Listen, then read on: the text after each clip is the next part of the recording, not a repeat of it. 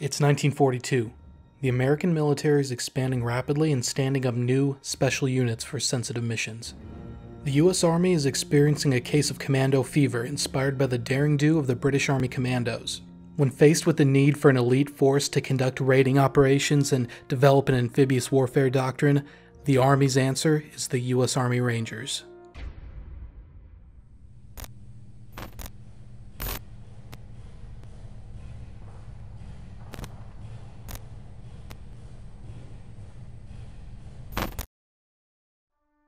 The U.S. Army Ranger Battalion was modeled after the British Army Commando, being a lean formation that could be efficiently taken to shore in an LCA landing craft. Frills were kept to a minimum, with a Ranger Battalion being only 60% the size of a conventional infantry battalion. With a focus on amphibious commando operations, the Ranger Battalions consisted primarily of relatively independent, bare-bones companies intended for very short-term operations. Today we'll be taking a look at the Ranger Company organization on D-Day all the way down to the section level. If you want a deeper dive into the headquarters and headquarters company of the battalion with all the personnel and equipment, you can check out our article on the topic linked in the description. Each Ranger Battalion consisted of a headquarters and headquarters company and 6 Ranger companies. At only 68 personnel overall, the Ranger Company consisted of a very small company headquarters and 2 Ranger platoons. One company could be carried ashore in just 2 LCA landing craft, with 1 platoon per craft and the small company headquarters squeezing in. The company headquarters consisted of 1 officer and 3 enlisted men. The company commander was authorized as a captain, but could also be a first lieutenant, and was armed with a submachine gun and pistol. The company first sergeant, who was the company's senior-most enlisted man, was armed the same. They also had a company clerk ranking corporal and a messenger ranking private first class, both armed with M1 rifles. 1 company aide man would also be attached to each company from the battalion level. They would usually rank anywhere from private first class to technician 3rd grade, which was equivalent in pay to a staff sergeant but without the command responsibility. There was no executive officer, as in US Army doctrine, the XO typically commanded the rear echelon of the company, but in the Ranger Company there was no rear echelon to be had. Meanwhile, each Ranger platoon consisted of a platoon headquarters, 2 assault sections, and a special weapons section. The platoon overall was led by a lieutenant, assisted by a platoon sergeant with the rank of technical sergeant, the World War II equivalent of sergeant first class. Both were armed with submachine gun and a pistol. The platoon HQ also had a sniper and messenger, both ranking private first class. The sniper was equipped with an M1903A4 sniper rifle, while the messenger was armed with a rifle. The Special Weapons section was essentially a mortar squad with a tacked-on anti-tank capability. This practice was similar to the US Army paratroopers, whose platoons had a 60mm mortar squad and a bazooka in the platoon HQ. This move was likely to reduce the overall number of personnel in the company by negating the need for a redundant weapons platoon. The section was led by a staff sergeant with a sergeant assistant section leader. It manned a 60mm mortar with a gunner, assisting gunner, and 2 ammo men, all private first class. The assistant section leader, mortar gunner, and assisting gunner all carried pistols, while the rest carried rifles. It should be noted that for some reason, pistols were heavily used in the Ranger Battalion TO&E in positions that would normally be warranted carbines in regular units. The reality is that while pistols were more common in the Rangers, M1 carbines would have been used as well, as there's ample photographic evidence of Rangers using carbines on D-Day. It may have been SOP that the Rangers tasked with the initial ascent were more likely to be issued a carbine due to its lighter weight.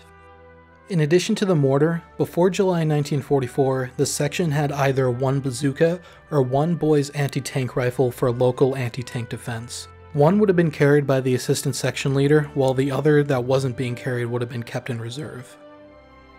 Now to the meat of the platoon, the basic close combat unit of the Ranger Company was the assault section. Although termed a section rather than a squad, the section was essentially a slightly modified rifle squad with a more well-defined command and control structure. The section headquarters contained the section leader ranking staff sergeant and armed with an M1 rifle. The assault section was further split into a rifle squad and light machine gun squad, which were essentially team-sized elements. The rifle squad was led by a sergeant armed with a rifle and further consisted of 4 private first class riflemen. The light machine gun squad was led by a staff sergeant also armed with a rifle. It contained a gunner and assistant gunner armed with pistols, and 2 ammo men armed with rifles. In the official establishment, the gunner would have been armed with an M1919A4 belt-fed medium machine gun. However, for the initial assault on Pointe-du-Hoc, the M1919s would have been universally substituted with the M1918A2 BAR. The BAR benefited from being lighter with less fiddly ammunition and no need for a tripod, which would have been especially useful for the initial amphibious assaults and scaling the cliffs. Although we don't have a source that definitively states one way or the other, we believe that the assistant gunner would have most likely been rearmed with a rifle or carbine when the BAR was in use. Because the assistant wouldn't have to carry the machine gun and the gunner wouldn't be carrying a tripod, there wouldn't be a real need to only be armed with a pistol. However, there weren't any dedicated weapons platoons in the Ranger Battalion to make up for this loss in firepower. Following the initial assault, some BARs were replaced with the M1919 once again during the defense of Pointe-du-Hoc. In addition to what was organic to the company, a reserve pool of equipment was available to each company from the battalion level depending on the mission. The Rangers took after the British commando system of maintaining a weapons reserve it could dish out to its companies when needed. On D-Day, it would have included 6 81mm mortars, 6 60mm mortars, 20 Thompson submachine guns, and 6 Boys anti-tank rifles. For example, a Ranger company could be issued mortars and provide the overall battalion with indirect fire support, as was often done with follow-on companies. In addition to spare weapons, each company was supported by 1 jeep attached from the battalion supply and maintenance section.